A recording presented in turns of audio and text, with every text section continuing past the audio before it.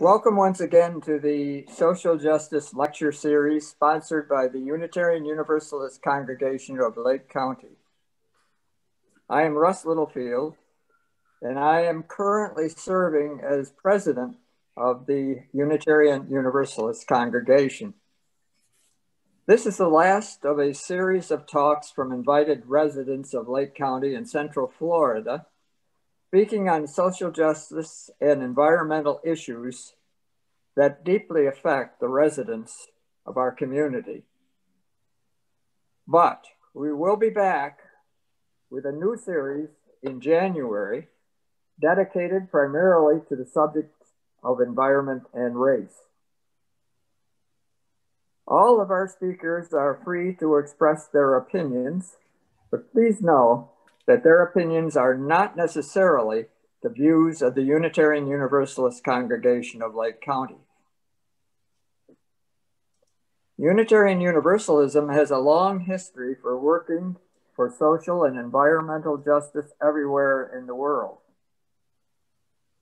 And our congregation hopes that these talks have given you a deeper understanding of some of the issues that affect all of us in Lake County and Central Florida.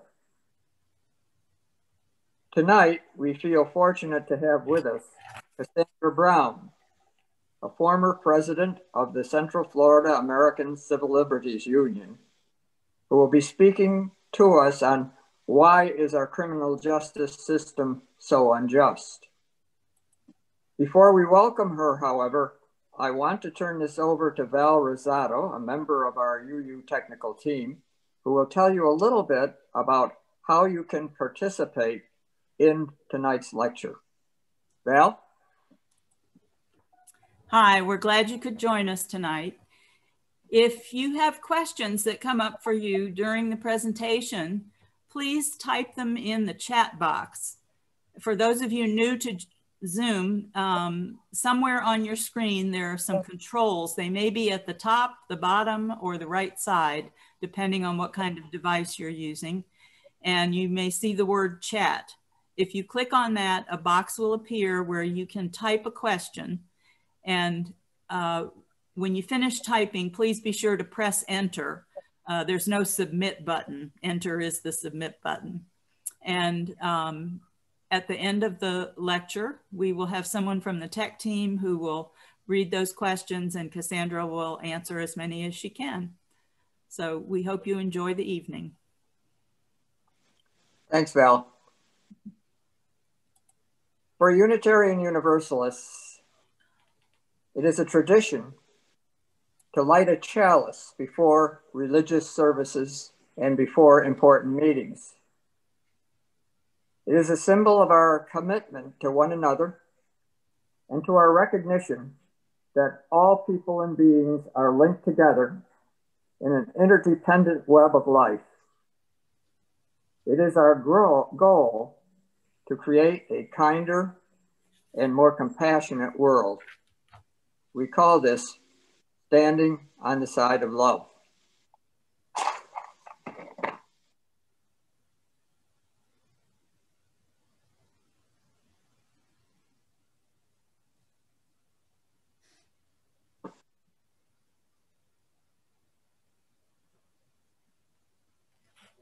Tonight's speaker is, as I've said, Cassandra Brown.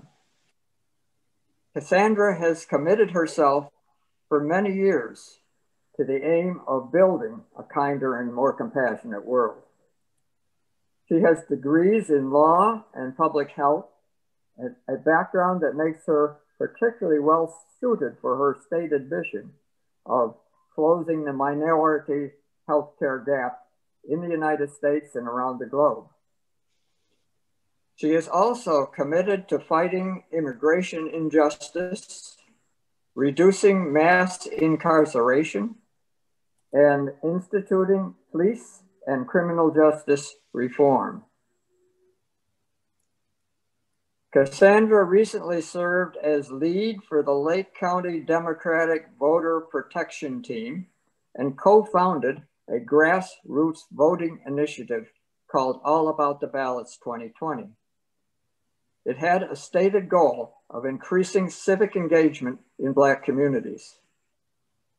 As president of the Lake County Voices of Reason, she guided the group in filing a Sunshine Law violation suit that many people believe was instrumental in encouraging Lake County commissioners to vote against the importation of the Confederate General Kirby Smith into the Lake County Historical Museum. We are honored to have her with us tonight, speaking on why is our criminal justice system so unjust. Cassandra?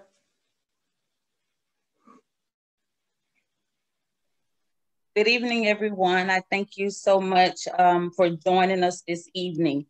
I'm sure that there are other things that you could have chosen to do, and maybe a few places that you could have chosen to be instead of here. And so I just want to thank you, and you choosing to be here tonight does give me hope. So the first thing is we have all been culturally conditioned to believe certain things. And when I say that, it can be as basic as girls should wear pink and boys should wear blue.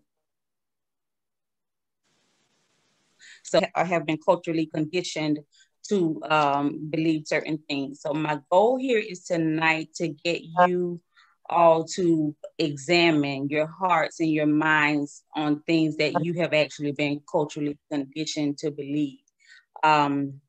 I would also like to address or answer questions that I've heard asked many times after instances of police brutality, where people say, well, if they weren't guilty of something, why are they running? Or people say, if they would just comply, you know, everything would be okay and this wouldn't happen to them. So those are some things that I would also like to address. Also, I want to kind of humanize the victims, and I want to bring some of the topics that I'll speak on tonight. I want to bring them closer to home. Some of you know me, and I have direct instances in my own life, you know, that have happened, and things that I can share with you. So, you know, I will be a little transparent tonight and, you know, give some personal background information as to how these things apply to my own life. And so hopefully for you, that will bring it a little bit closer to home, because many of you do know me. Next, I want to try to clarify the term defund the police, because a lot of us just kind of freak out when we hear the whole defund the police. And so I do want to have a conversation around that topic. And then finally, before I let you go this evening, my final question to you will be, so now that you have all of this information that I'm going to provide to you, what are you going to do about it? That's going to be the final thing for tonight.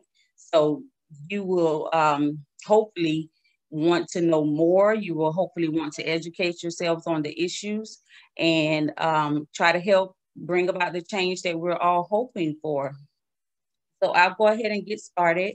I do have a PowerPoint presentation, and it's saying that my host sharing disabilities are disabled.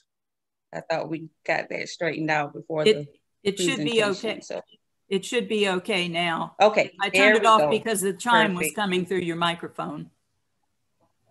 Okay. Thank you so much. Okay, so let's get started. And I want to apologize in advance. It's a little bit lengthy.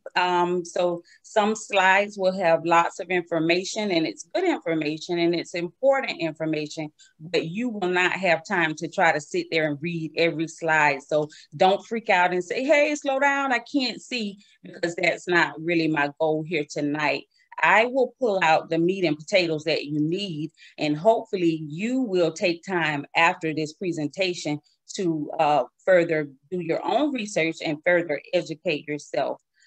So it's Injustices of America's Criminal Justice System. And we saw the video. So here it says, a system cannot fail those it was never designed to protect. So that's a very profound statement. So let that sink in a little bit. Many studies have proven that America's criminal justice system plays a key role in disenfranchisement of Black and Brown communities. So to put it plainly, the U.S.'s criminal justice system is not just. It's not fair across the board. We're not all treated the same. So if you have those thoughts tonight, hopefully you will see that that is definitely not the case. So first, I would like to start here with our Black and Brown children and discuss the school to prison pipeline. And so what that concept is a process of criminalizing youth that is carried out by disciplinary policies and practices within schools that put students into contact with law enforcement. So Henry, please go ahead and play the first clip. I do have a couple of short clips just to kind of bring home some of the points that I'm going to discuss. I'll stop screen sharing.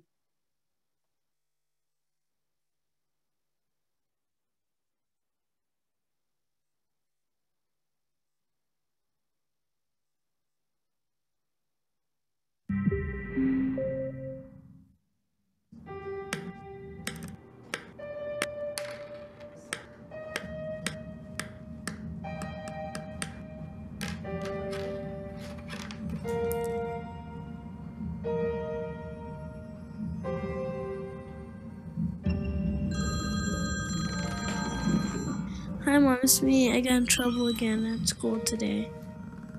Hi, this is Miss Jones again. I'm finding your son very disruptive in class, more so than other students. I feel like the teacher doesn't like me. Other kids do bad things, but they don't get in trouble. He's defiant and shows a real lack of respect for any structure or authority. I hate school because the teachers are always mean to me and I don't feel like I'm learning anything. I'm really concerned about his behavior. I'm always getting in trouble for what I didn't do. We're going to have to adopt a zero-tolerance policy, young man. School keeps calling my mother, and she gets really, really mad at me. What is going on? You'd better explain. I feel like the whole world is just turned up against me. It doesn't like me anymore. There are days I get up and I just decide I'm not going to school. And we go to the park, like everybody's always telling me I'm not worth anything, so what's the point of trying? I know the cops are watching us, but we just hope we don't get caught. Your son's absences are a problem. They will definitely affect his grade point average. I don't feel safe in my class anymore. Should I assume you're unprepared again today? I would always eventually get picked on by the teacher. He makes examples of me. I feel really singled out, and I just try to avoid people because every time I look, somebody's always talking about me. Oh, she's always getting in trouble. But I started fighting more because nobody wants to hang out around a troublemaker. The only time I have real friends is when I'm on the block. So that's where I'll stay.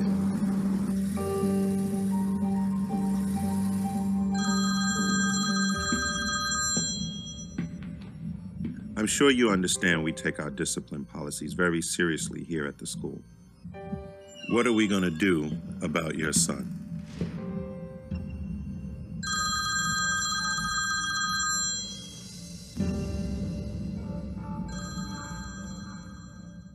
Thank you for that, Henry. So here, I guess what I would like you to kind of think about is who is on the kid side? Did you notice that the parents were on the kid, the students at school was kind of against the kids? So who is on the kid's side, and what are we doing about finding what are some of the underlying issues or reasons why the kid would be acting out, or what the teacher thought was being disruptive in class. And maybe to some of you, you don't even see where there was any disruption.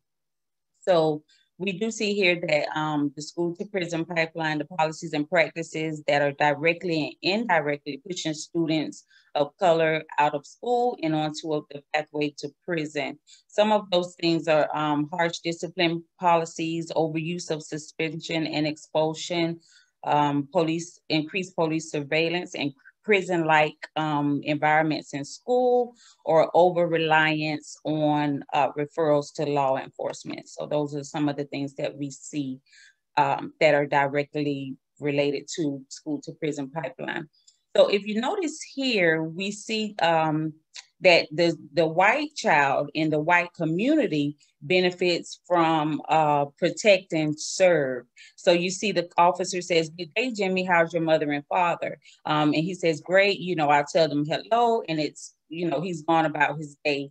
And so in the Black community, he says, "Are you staying out of trouble, Jamal?" So there's no good morning, how are you, how are your parents? We don't see that happening. And so Jamal says, "Yes, sir." And then it's, "What's that you got in your hands?" And he says, "Nothing, sir." And then he says, "Where are you going?" "You go straight to school. I've got my eyes on you." So it's more of a control and patrol type of environment being created in Black and brown communities. And the end result of this type of policing, the disparate types of policing, is over here we see that they are innocent until proven guilty, whereas Jamal is guilty until proven innocent. And so we find that happening a lot in the communities of color. So an issue that we have there is adultification bias. And this is where our students are seen as older than what they really are. We also have issues where black boys and girls are not given the benefit of innocence as white children are. They feel that our children are responsible for childhood mistakes. And then they'll say, "Oh, he's just being a kid," when it comes to white children. And so we do see instances where they say our girls aren't ladylike enough or feminine enough. And so that kind of goes into the whole stereotype. Many of us have been conditionally made to believe that angry Black woman type of talk. I'm sure many of you have heard that. I've heard it a lot lately with Vice President-elect Kamala Harris coming into office. And I've seen comments where on Facebook they say, "Oh, she was rolling her eyes," and that type of thing. And all of that plays into this thoughts of the angry Black woman. And so as you can see here, it starts with our children at as young as 10 years old, where they're not given that benefit of innocence as other children are. And so the other thing here is community policing. So that is where there's a culture of familiarity, and there's also trust being built in our communities. When we hire local cops, we have officers that know our children, that know us. They go to church with us. They go to the same barbershop as we do. And so, there's some familiarity there. And so for me, what I get from that is, if there's a situation, the officer won't be as quick to pull out a gun and kill somebody because, hey, I know this kid's grandmother, right? Or if they see this child is going down the wrong path, instead of arresting the child, they'll go and have a conversation with someone at home, or even have a man-to-man conversation with that child. So this is the whole focus of community policing. So Henry, can you go ahead and play the video for this one, please?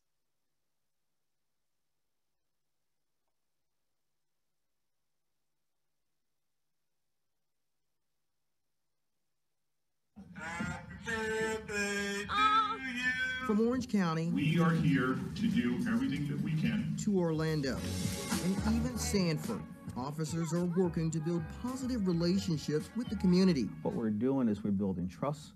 We're having an opportunity to have those conversations.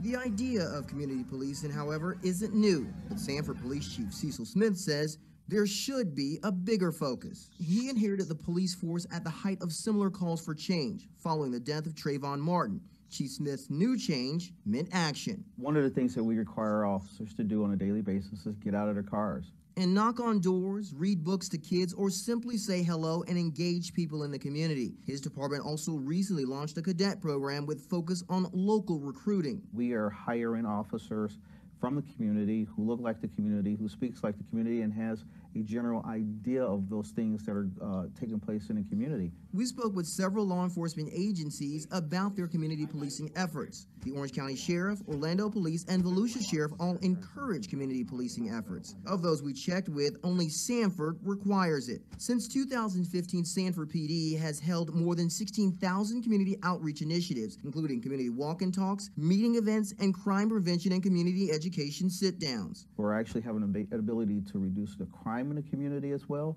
And the stats back it up. Sanford reporting a high of more than 3,300 crime incidents in 2016, down 20% in 2019. While stats show crime has also seen a decline under the other agencies, Sanford has seen the steepest decline. If I don't see your face, if you're not out there with me doing the good, what makes me trust you? Fritz Voltaire is Outreach Director for Rescue Mission Outreach of Central Florida. He says having police officers become directly involved in the Sanford community is a game changer. The officers know, hey, I'm being held accountable by my superior, by my chief, to make sure that I'm out there and engaging in a community that otherwise I would not be involved in.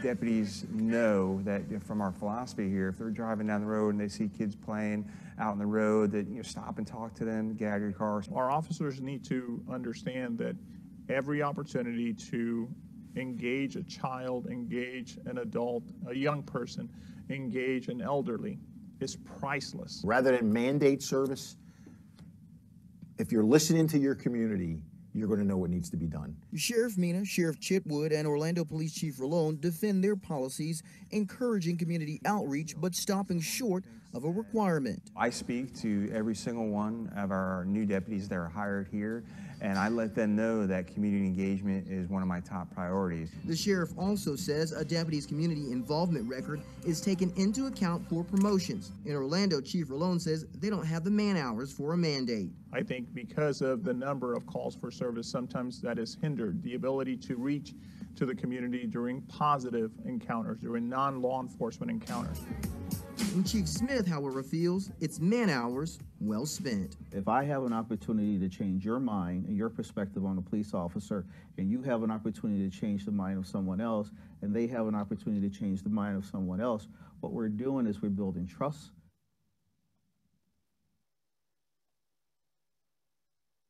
Thank you, Henry.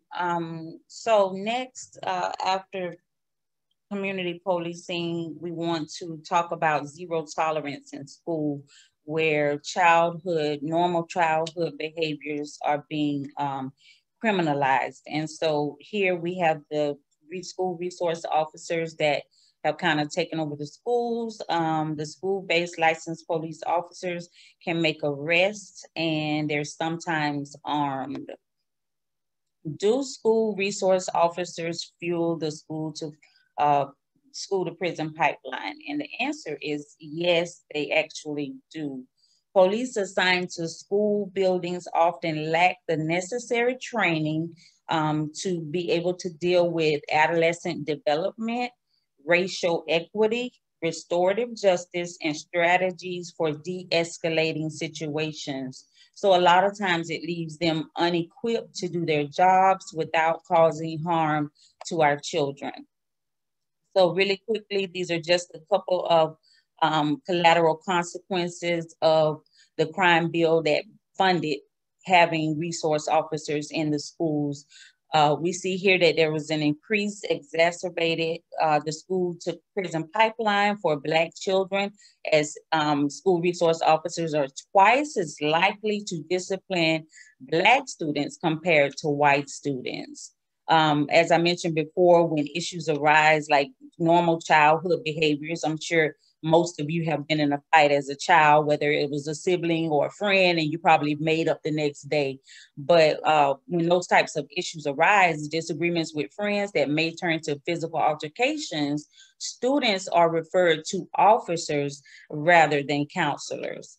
There's recent data that reveal more than 1.5 million students across the nation attended schools that had SROs, but no counselors. So we see there's a major issue there. And here, I just want to say, many of you probably remember recently that an officer handcuffed and arrested an 8-year-old Black student with special needs after she had a tantrum in the classroom. So those are some of the childhood behaviors that are now being criminalized.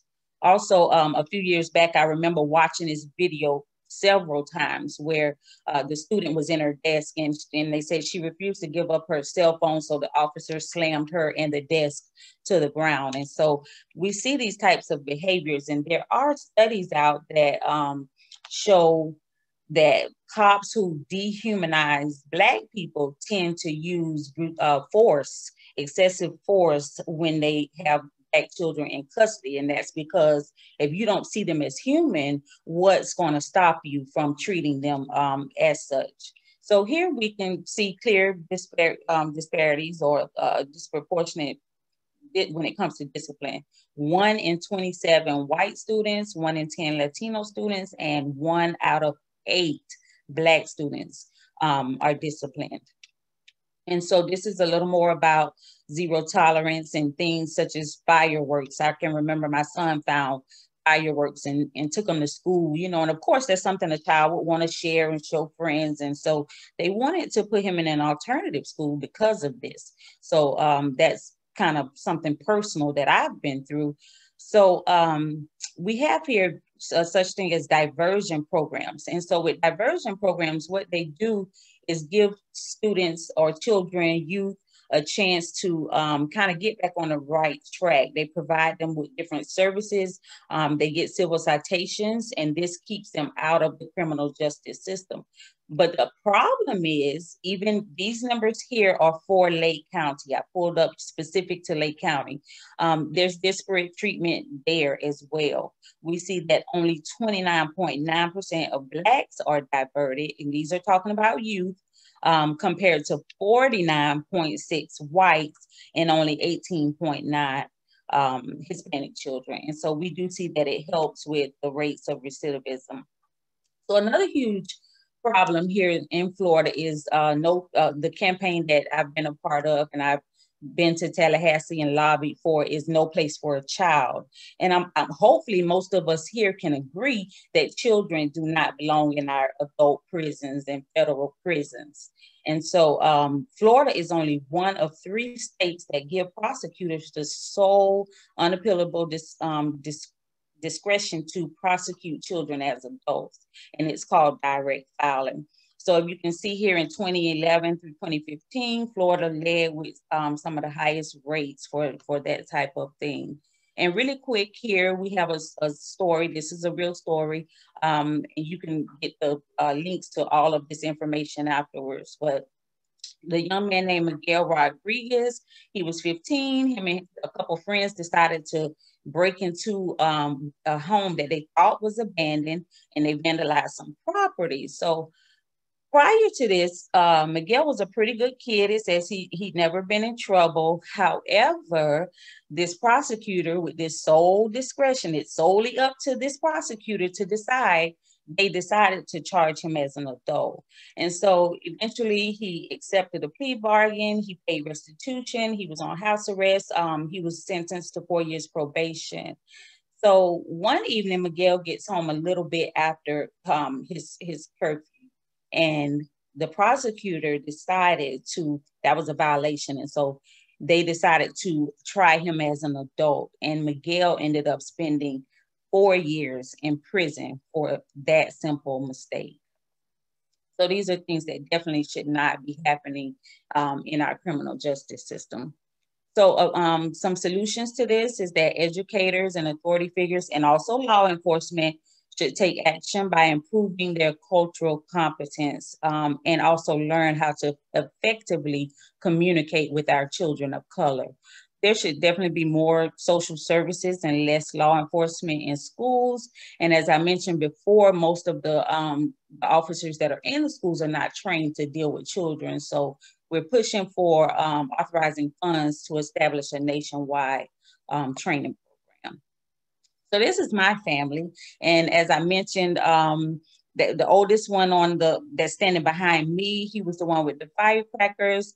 And so my other daughters, this one, she was kind of loud and boisterous. And I can remember being called to the school for a conference because she was, like I said before, not behaving ladylike, or she would be extra loud. And she has a really boisterous, beautiful laugh. And, you know, they were offended by this. And so it kind of reminds me that as a child, I was taught in school that little girls should be seen and not heard.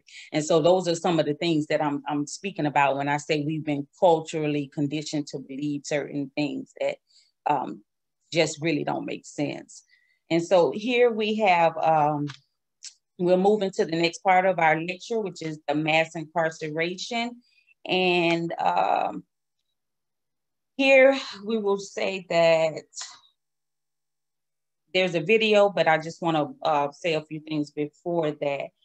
The legacy of violent crime law enforcement, which is the Crime Bill of 1994, continues to harm communities of color. It is past time for lawmakers to dismantle these harmful policies and enact comprehensive public safety solutions. These solutions should reduce reliance on incarceration, prevent unnecessary criminalization, and eliminate the draconian laws that keep millions of Americans in prison right now. So I just want to show a quick clip. Henry, if you're ready, go ahead, please.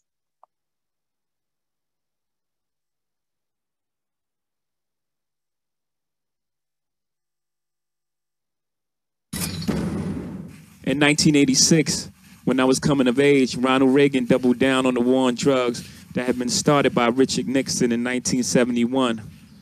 Drugs were bad, fried your brain, and drug dealers were monsters. The sole reason neighborhoods and major cities were failing. No one wanted to talk about Reaganomics and the ending of social safety nets, the defunding of schools and the loss of jobs in cities across America. Young men like me who hustled became the sole villain, and drug addicts lacked moral fortitude. In the 1990s, incarceration rates in the U.S. blew up. Today, we imprison more people than any other country in the world. China, Russia, Iran, Cuba. All countries we consider autocratic and repressive. Yeah, more than them. Judges' hands were tied by tough on crime laws, and they were forced to hand out mandatory life sentences for simple possession and low-level drug sales. My home state of New York started this with Rockefeller laws. Then the feds made distinctions between people who sold powder cocaine and crack cocaine, even though they were the same drug. Only difference is how you take it. And even though white people used and sold crack more than black people, somehow it was black people who went to prison. The media ignored actual data to this day. Crack is still talked about as a black problem. The NYPD raided our Brooklyn neighborhoods while Manhattan bankers openly used coke with impunity. The war on drugs exploded the U.S. prison population, disproportionately locking away black and Latinos. Our prison population grew more than 900%. When the war on drugs began in 1971, our prison population was 200,000. Today it is over 2 million. Long after the crack era ended, we continued our war on drugs. There were more than 1.5 million drug arrests in 2014. More than 80% were for possession only. Almost half were for marijuana.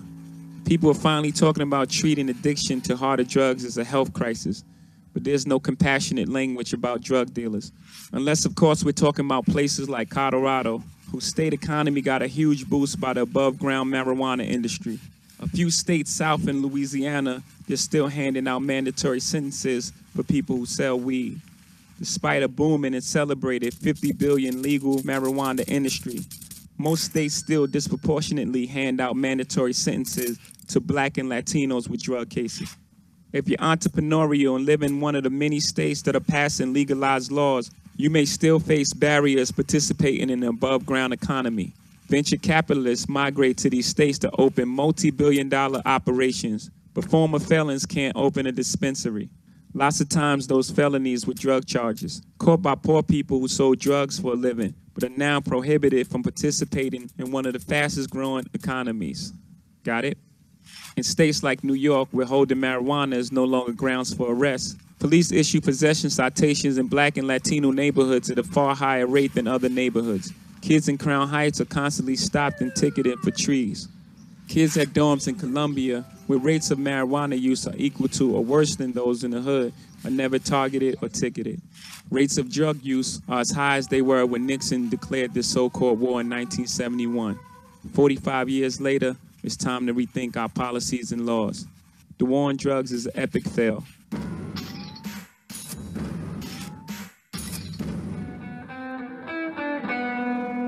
Thank you for that, Henry.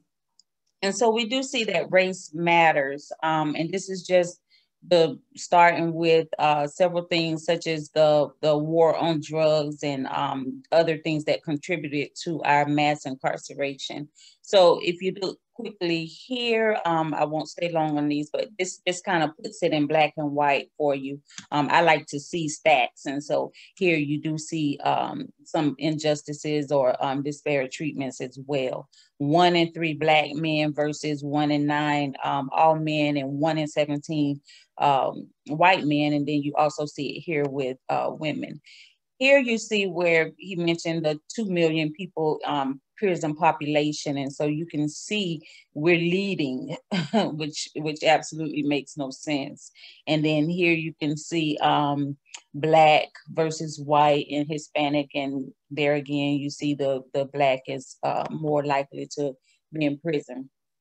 So the next couple slides, I'm going to try to go through quickly. The war on drugs, we have over-policing of communities of color. There's the broken window policy and policing, and there's pretextual stops, disparate sentencing practice, the Innocence Projects, which helps with exonerations for those wrongfully convicted. So here we have the war on drugs, and it kind of walks you through how this works and how people are affected. So Nixon dramatically increased the size and presence of federal drug control agencies and pushed through measures such as mandatory sentencing and no-knock warrants. And so this no-knock warrants is something that you may have heard recently in the media when it comes to Breonna Taylor. So because of the Breonna Taylor murder, even Florida has started Breonna's laws, which is banning no-knock warrants, which is kind of putting Florida in a good light. So we're happy to hear that.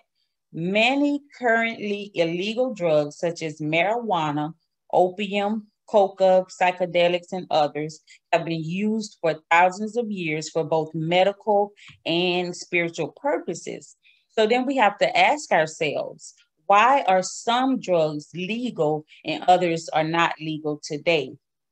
And it's not based on any scientific assessment. It's basically has everything to do with who is associated with these drugs. And so this timeline gives you a good view of that.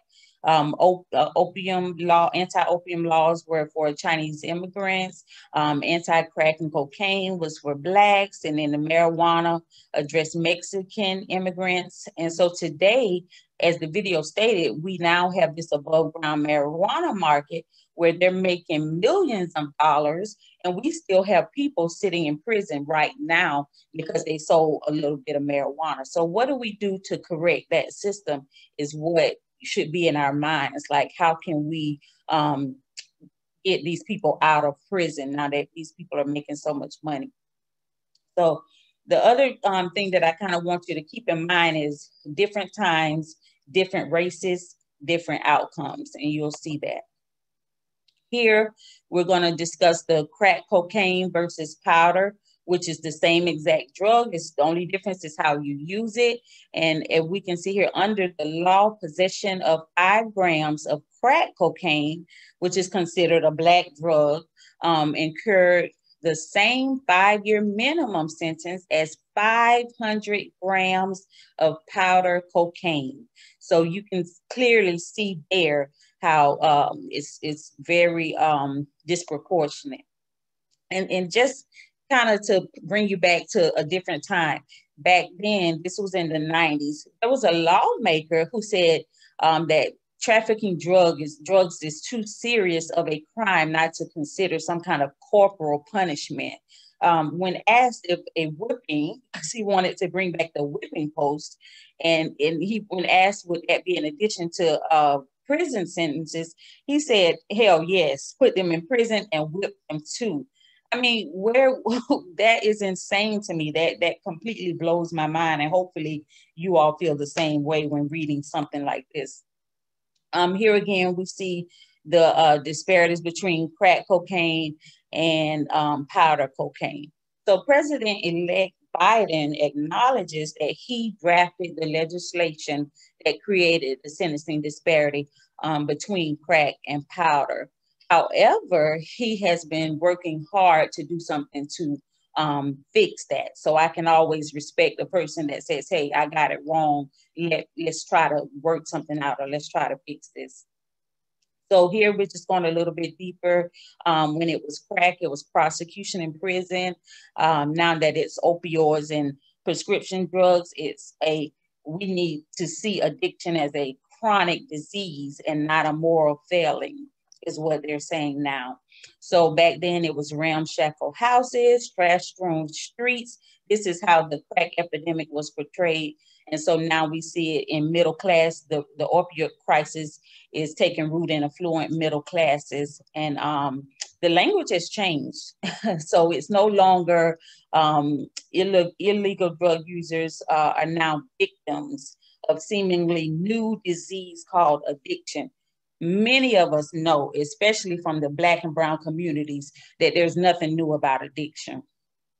So they're not punishing evil, faceless crackheads and super predators with long prison terms, but all of a sudden it is a public health crisis. And so now it's about treating addiction, helping family members and neighbors and friends. So we kind of ask ourselves, where was this empathy and compassion when it was the Black community and it was the crack epidemic? So now I'll move forward to discuss the broken window policing, pretextual stops. So this is these are factors that contribute to mass incarceration. So here we see that broken window policing theory has resulted in what cities say is aggressive over-policing of minority communities. And so what happens here is that I can give you an example. In the neighborhood where I grew up in Ocala, there's police that sit around, when the exits of the neighborhood. And I don't know how many of you, every time you leave your house to go to the store or go to work or you're out with your kids, you see police that are sitting, waiting to see something happen. And so here, oftentimes, you may roll through a stop sign or you have a broken tail light or something like that. And that's a reason for them to stop you. And it used to be believed that that was a way to stop worse crimes from happening. But we see that that is not the case. Also, that led to the murder of Eric Garner because it was a policy. He was selling loose cigarettes on the streets and he ended up dead. So we see what this whole broken window policing can do to minority communities. So the other one here is pretextual stops. And this guy, Mr. Moody, when I interned with an attorney over in Orlando, this is a case that we had.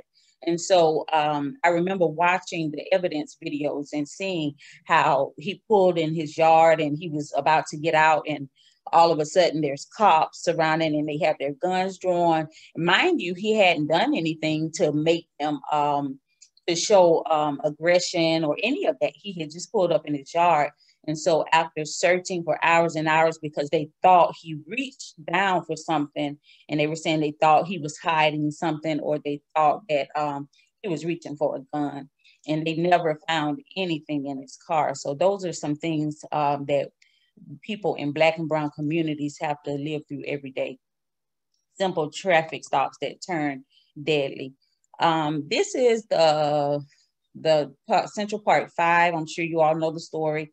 And we have a little bit of this type of history right here in Lake County with the Groveland 4. And so here, I just want you to notice how young the young men were, 15.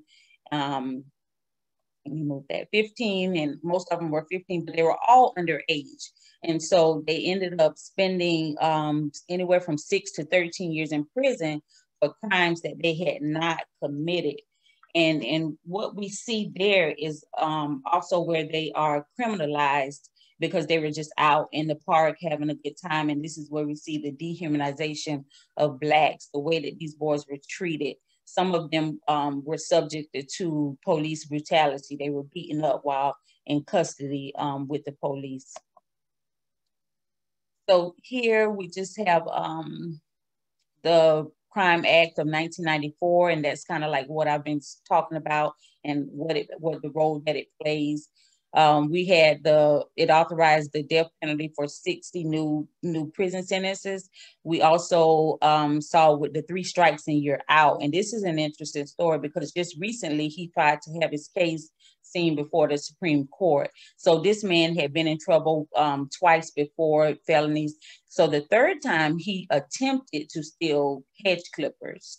And that was the nail in his coffin because he's been in prison for 23 years. That was his 3rd strike. And so he was out. And so they're refusing to even review his case. Here we have harsher penalties for juveniles that came under that 1994 crime bill. 2/3 of Americans who were sentenced to life in prison as juveniles were Black.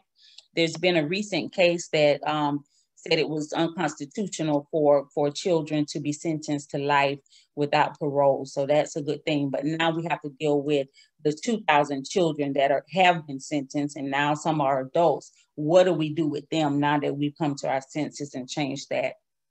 So really quickly here, as far as the death penalty, we have had more federal executions in 2020 than in the past 57 years under the Trump administration.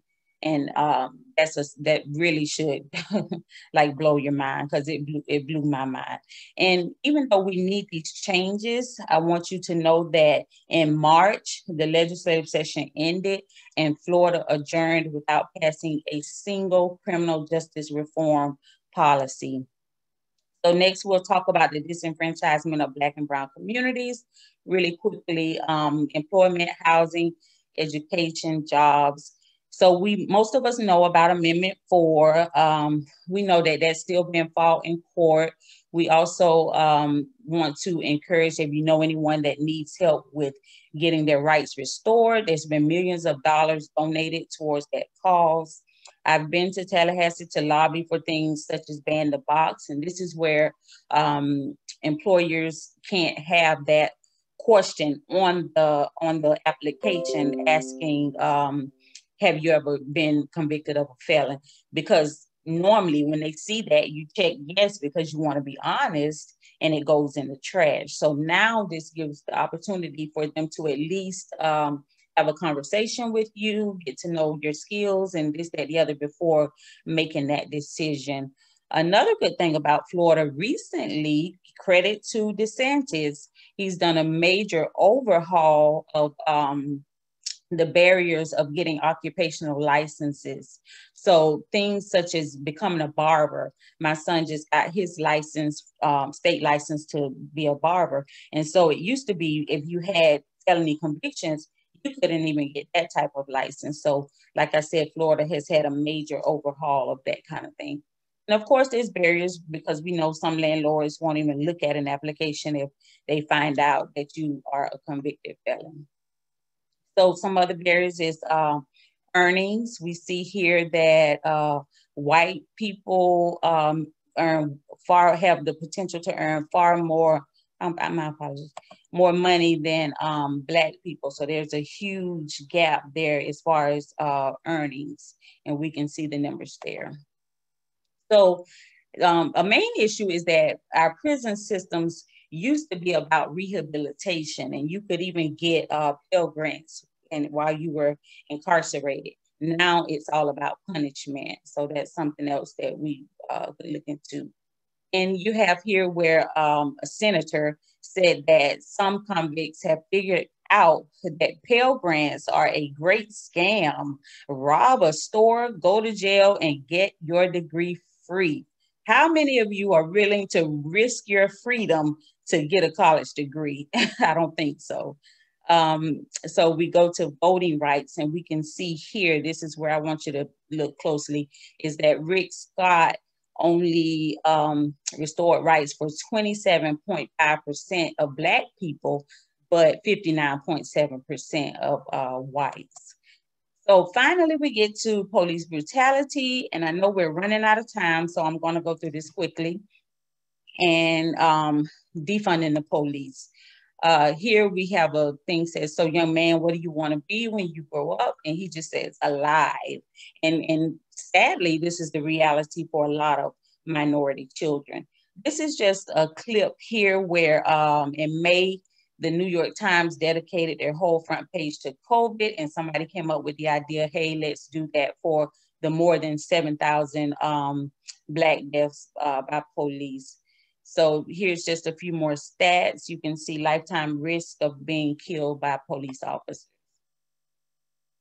So next, before we go here, I just want to maybe have a few people put in the chat or something, just what comes to mind when you hear defunding the police. Because I know a lot of us, we kind of completely shut down, and it's like, you know, no way, they're crazy. So just kind of what are your thoughts around defunding the police? Because as I told you before, I'm gonna come and try to give you a better understanding of what that means. And I'm sure we all like ice cream, and I know that defunding the police is leaves a bad taste in your mouth. So hopefully seeing Ben and Jerry's ice cream kind of makes it a little bit more palatable for you. And once I explain it, hopefully you can understand it and you will share what you've learned with your neighbors and friends. So yeah, we're almost out of time. My apologies. So as we can see, the budget for policing here is about $115 billion. So if we can just take a little bit of that and put it towards affordable housing or job training or some of these other instances. We know the one guy that was just killed, Mr. Pruitt, was naked in the street, and they put the spit thing over his head, and he ended up dying. And so mental health counselors, and then we have to think about the parents and the family members that call the cops on their, you know, their loved one seeking help, and that person ended up dead. Can you imagine having to live with that for the rest of your lives? And so here, defunding police only, it doesn't mean we want to get rid of all cops. Of course not. It means that we stop spending our tax dollars on so many discredited, dangerous, racist parts of policing, and instead invest in some of these other things to keep our community safe. So as you can see here, the budget is about 51% all going to law enforcement. How about we just take a little bit of that and invest in some of these other things to keep us safe? So again, about the mental health, we see here a mayor in Boston took $3 million from the city's police department to public health accounts for, and it only accounted for 1% of Boston's police budget. So we're not asking for, you know, the whole thing or get rid of the police. These are just a few things that we would like to see happen. Some school districts are cutting ties with police. Some actually want to disband the police.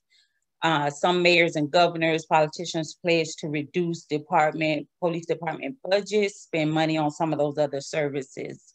And you have a few other things here, training police.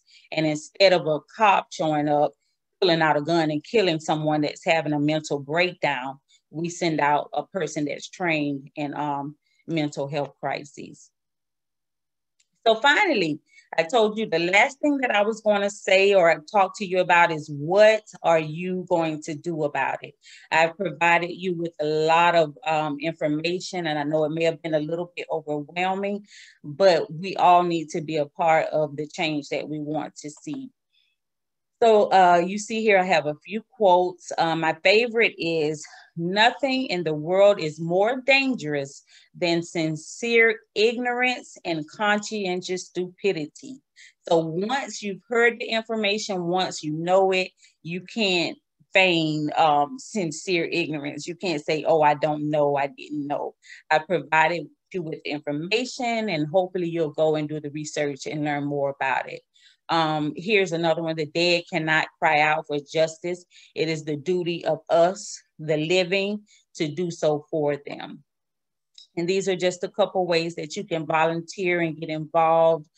Join us on Capitol Hill up in Tallahassee for lobby days.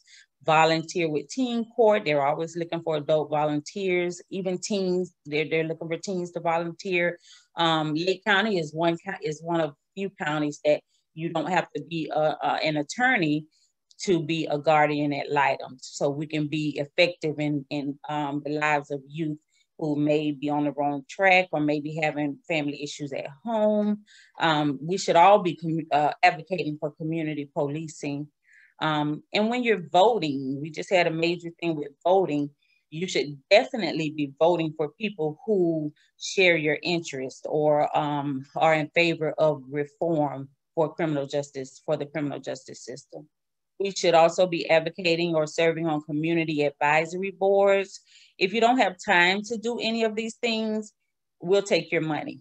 So you can definitely donate to different orgs that are fighting these causes every day.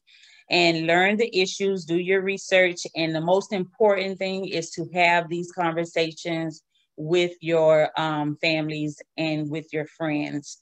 So I appreciate you very much. I don't know, time is up, so I'm not sure how we're going to handle questions. But thank you so much for your time and for your attention.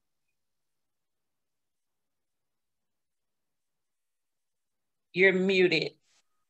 Thank you. Thank you very much. Thank you, Cassandra, very much for your presentation. You've given us all something to think about and to hopefully start acting on. We probably can take a few minutes for some questions. I know that Henry Millett and our tech team have been following the chat, and some of the questions, I know there have been a number of comments. I don't know if all of those need to be read. You can look at them yourself in the chat, but do we have questions there that we want to bring forward? Henry?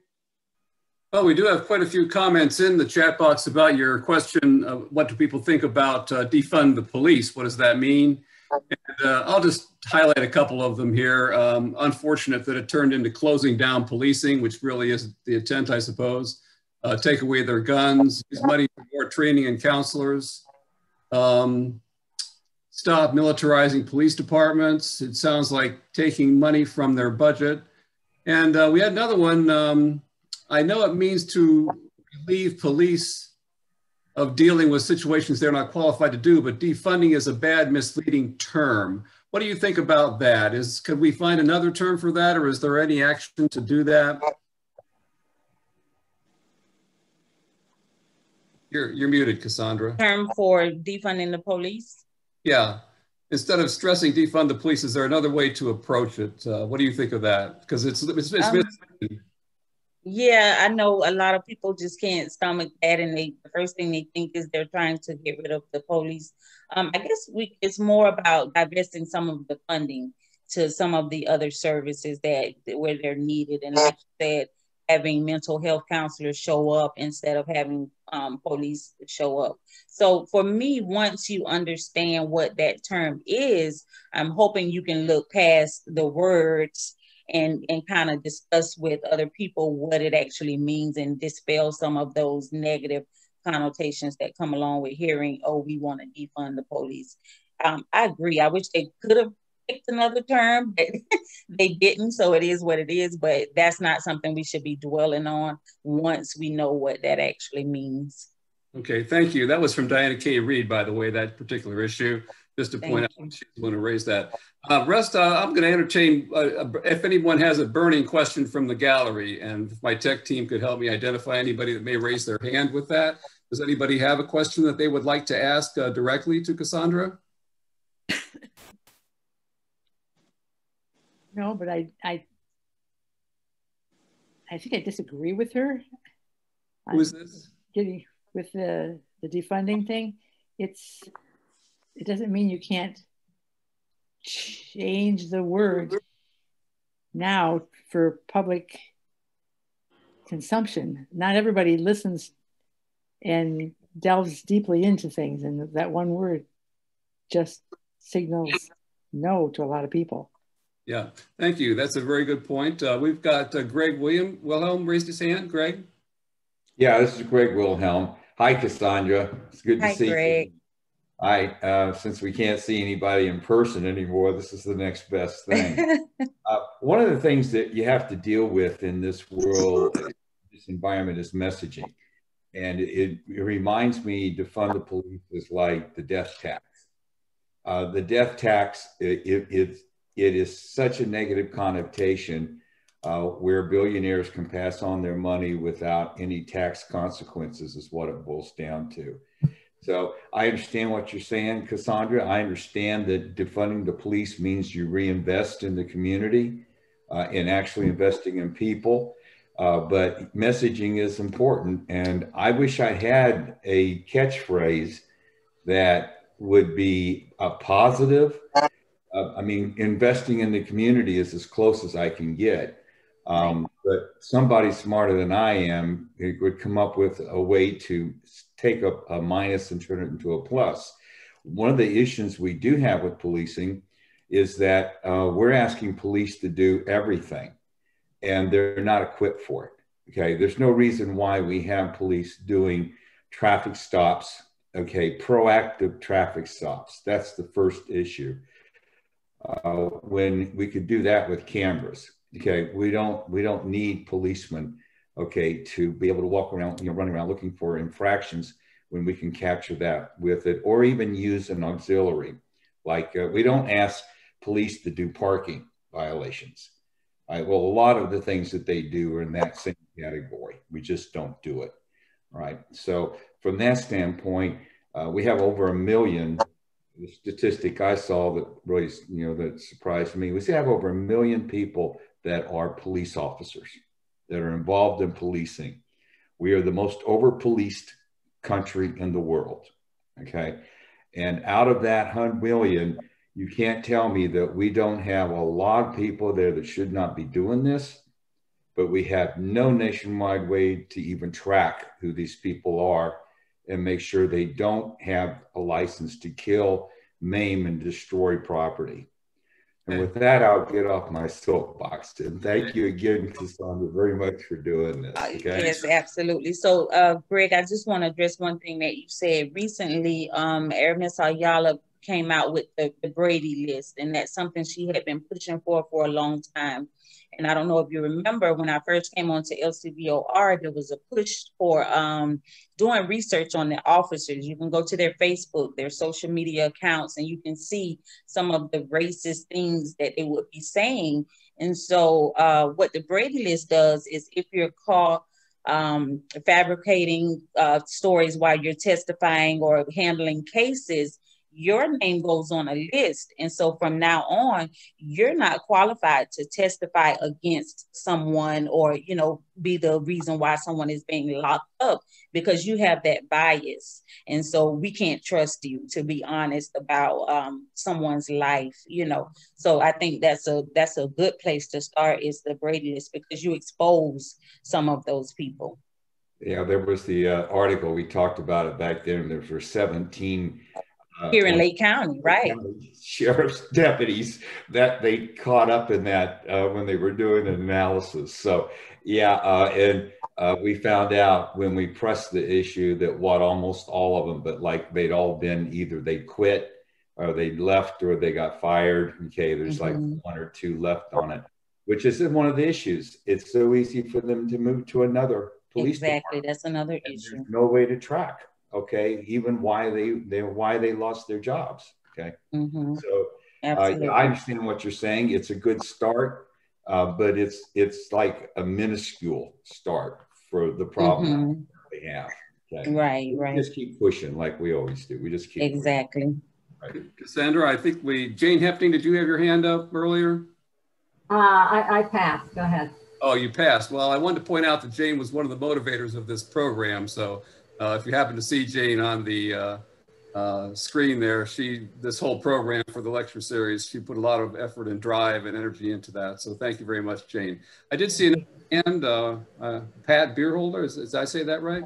Yes, you did. I'm a former teacher, and I've always had a concern, although I don't know what the current figures are, about the amount of money that's put into prisons and incarcerating people versus the amount of money that legislators are willing to put into schools. And one of my neighbors in Pennsylvania, he ran for school board. And what he said was that the money that's put into schools is the best money that is spent because you are not putting it into programs after graduation. If you prepare kids, you give them what they need for their 12 years of schooling, then you shouldn't have the societal problems that follow. And I don't know if that has changed. I've been out of teaching for 15 years. So I don't know if that has changed. I do read and hear about for-profit prisons. Yeah. And if they build them, they want to fill them. And that concerns me. So absolutely. So I was actually in a juvenile justice committee meeting the other day, and it came up that they look at whether or not kids can read, how many kids can't read at the 4th grade level, and they use those stats to build more prisons. And so that's where we came with all of these prisons and more prisons and more prisons. And when I spoke about rehabilitation versus punishment, that's where the money is going, and we're only focused on punishing them. And a lot of times they get ready to leave and the officer says, oh, you'll be back. So we know that they're not training them, they're not preparing them to come out. And then once they come out, there's all of these barriers that keep them from living productive lives. And so I'm not even sure what we expect from a person that returns to society. They can't, it's hard to get education. They can't be with their families because of social services. Because if you come home and you want to be with your wife and kids or whatever, and they're receiving any of these social services, you're not allowed back in that home a lot of times because that will cut them off. So there's so many barriers, and I just don't understand what we expect from people returning back to society. I think so many of us don't realize the barriers that returning citizens face. We just don't know. Exactly. Okay. There's one other question here that's come up in chat, and I thought I would raise it. This is from Patricia Jackson, and it's a little bit different question. Remember that Black children are operating out of their cultural environment. So I'm not quite sure what that means, but do you have any thoughts about that, Cassandra, as to what that might be getting at? Absolutely. So for me, it kind of goes back to what I was talking about when it came to my daughter. You know, sometimes they see my daughter was loud, and so they weren't used to that because a lot of white children are more quiet. You know, they're not loud, they're not doing certain things or certain behaviors. And so because you're not used to that behavior, or you are not used to being in that culture, you give it a negative connotation. You make it seem like something bad because you don't understand it, or because it's not something that your child does. And so that's where we want our educators, our law enforcement to be trained and culturally and on these biases, so that they can recognize there's something in me that reacts to a child doing something, and they say, oh, you have an attitude problem. When no, that's just, you know, that's the way it is in their house. This is the way they behave, and it's nothing negative about it. But because you don't understand it, you will paint it or see it as a negative. And so that's where the training comes in to help us to address those biases and learn how to communicate and deal with children of color. Okay, thank you very much, Cassandra. I think that's, oh, Diana Reed has one more issue. Diana, would you like to speak? Unmute yourself. Oh, this is just pie in the sky, but it's my personal opinion that there ought to be a psychological test for all prospective police officers to determine whether or not they have sadistic tendencies, or actually whether they're there to serve or to control. That's the real dichotomy that you mentioned in your slides, Cassandra. And the other thing is there ought to be a interstate, therefore a national database of police officers who have been either repeatedly disciplined or discharged, so that they are not allowed to go from one place to another to perpetrate the same cruelties on citizens in a different location. It's like what it is now. It's like the Catholic Church letting these predatory priests go from place to place to place. And then thirdly, also I think from what I hear that a lot of the problem with the policing also has to do that there are a lot of people with mental health problems, and they are not equipped to deal with these. And you can't make police psychologists, but you can give them enough training, for gosh sakes, that they ought to be able to identify and de-escalate a situation with a mentally ill person. So those are my feelings about all of this. Any comments on that, Cassandra? I agree 100%. And even if the police don't have that training, there's enough mental health professionals that should be called when these things are happening. They shouldn't be calling the cops. And right now it's a scary situation for Black and brown parents to call officers. You have your child or family member here acting out, and it's like, do I call the police and risk them being killed? Or, do I risk getting beat up or whatever is happening? So I honestly don't believe that the police should be called. I feel like there should be other people who are already trained to handle these situations and to de-escalate the situations. And another thing is training for the cops, because they're all trained to shoot mid-mask and to mask and to kill, to do anything necessary to take down the threat. So you go in there thinking, hey, this is a threat, so somebody's going to die today. So we definitely need to redo that entire process. And I'm even hearing that President-elect Biden is saying, why can't they shoot him in the leg or something? And that's a question that we've always asked. Like, why do you have to shoot so many times? And why do you have to kill them? But that's what they are taught. And so we need to revamp that entire training process. Do you think race is at the bottom of that kind of training that says when you shoot, you need to shoot to take them out? I mean, for some, and like we said, like Diana said, they should have some kind of screenings for when these officers are being coming on for employment, to kind of pull out some of those biases. So, they have all types of psychological